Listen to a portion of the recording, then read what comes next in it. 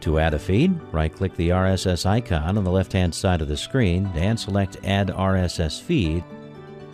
This should bring up this window. You need to add your RSS feed here and give it a name on Custom Alias Box.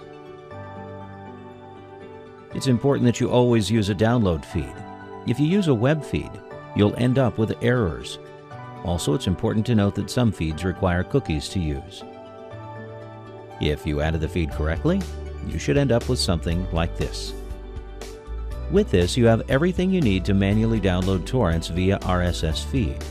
To manually download items from this feed, right-click on the item and select Load. This should bring up an Add Torrent window like this. If you click OK, you'll add it and download it to your default directory. Otherwise, you can fill out the Windows options like this. If you select Don't Start the Download Automatically, the torrent will be added and the program stopped. If all went well, you should have a download torrent as shown here.